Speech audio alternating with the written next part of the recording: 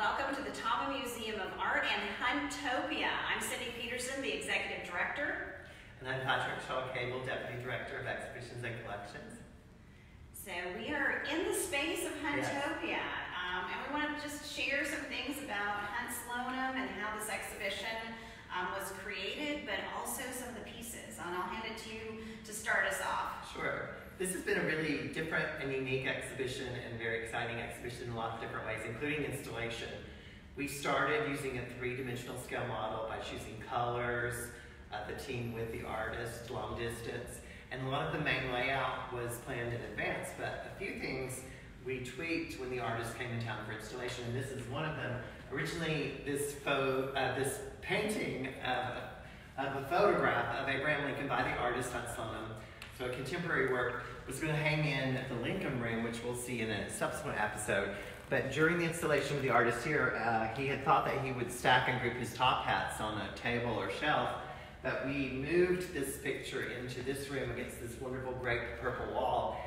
We realized it really popped out. And then the artist decided, why not put all these top hats around and hang them on the wall? Yeah, so he was sitting actually across the room and saying, let's do this organically, and he hadn't thought about that, and wanted it then around the Lincoln painting. Let's tell some stories about when we were at all the adventures we actually had with Hunt Slonem, where his studio is in Brooklyn, and he actually restores and saves different plantations and historic homes, and has 7 in Louisiana, Pennsylvania, and New York.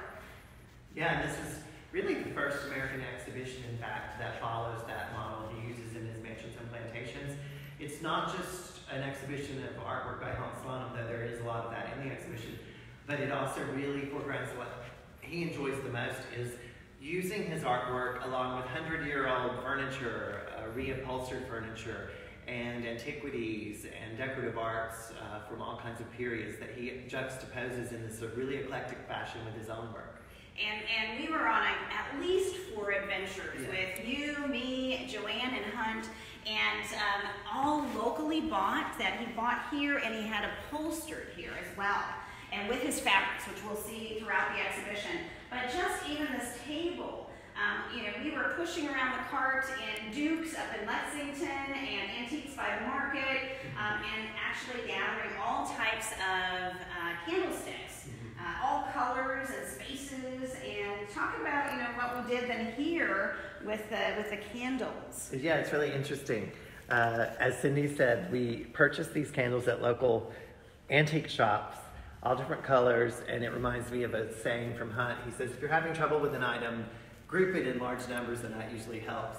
And he really likes to do that. But then we've included interesting Asian ceramics from our permanent collection that have never been on view. They were part of the Peggy Thomas McDowell gift, the niece of Thomas Akins, and these happen to be in her home, so she donated these as part of works by Akins.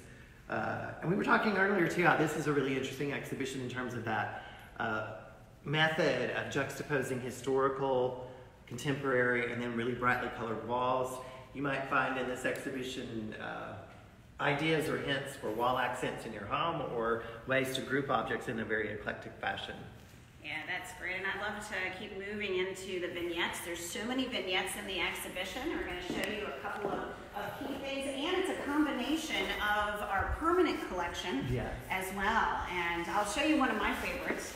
It's called the Curiosity Shop.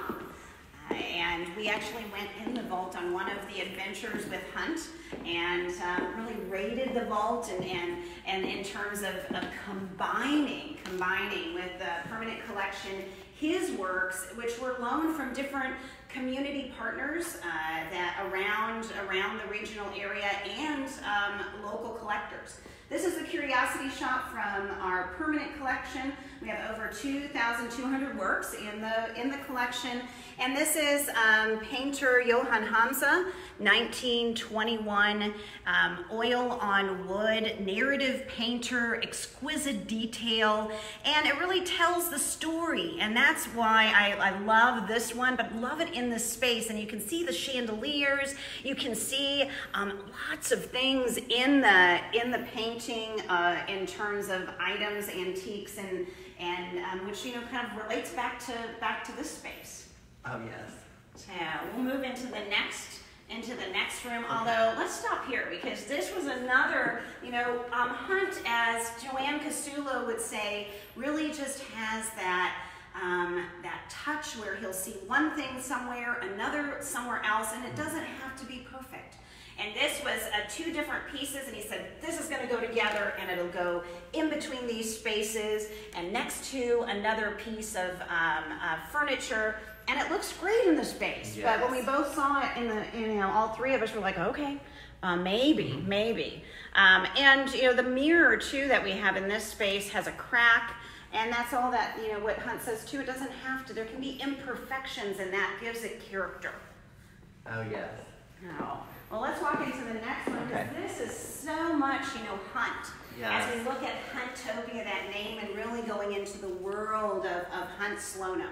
In fact, every piece of furniture in here, he reupholstered with his own fabric. He works with a special company to translate his designs into fabric. So we have butterfly, some more subdued, some more bold, plant motifs, and then every artwork in this room also, unlike the last niche or room that we saw, which had a lot of historical work. Again, as I said earlier, he likes to juxtapose historical and contemporary. All the paintings in this room are actually by the artist. We have really recent works. This painting of a saint, Rosa of Lima, from an institutional collection, one of the many institutional collections we borrowed from. That's an early work by the artist, but most of them are recent works by him. And then again, as I said, the fabrics in this room, they're all Hunt designed fabrics. And we worked with a lot of community partners. I mean, this has been just an exhibition of a combination, not only from our permanent collection, and where we have Hunt Slonem as well, but from Olin Hall Galleries at Roanoke College, from the Eleanor D. Wilson Museum at Hollins, and the Randolph History Museum, Salem Museum, so for some of the furniture, Randolph-Macon, and then, you know, the list goes on of individuals that have had Hunt Slonem's work, but also furniture that they've let us borrow in chandeliers. Yes. So, and as we move into the main space again, you know, this exhibition, Huntopia, was co-curated by Eva Thornton, our assistant curator, and Hunt Slonem, the artist. And we have our first catalog in over 10 years, so we're really excited to share that. And there's a beautifully photographed, and really shows the exhibition up close and vibrant as it really is, and has an interview with Hunt and Eva that really goes into what Huntopia and who Hunt Slonem is. And and he's a very interesting figure, a complex individual. He uses repetition, similar. He in fact, with a show like this, he thought of Warhol, an old exhibition raiding the refrigerator, where Warhol was asked by a museum in the Northeast to use the permanent collection and then create his own show from it. Hunt was really inspired by that to start his practice of combining his work with historical work. And here again, he used a lot from our permanent collection. But again, the catalog, it talks also about he has this vein of spirituality, and we'll talk about that in a further segment too, in terms of how he channels Abraham Lincoln, for example. Right, and the Huntopia catalog, to see it up close and read the interview, is available online, and we'll go ahead and we'll be able to ship it to you in 7 days, so take a look at that.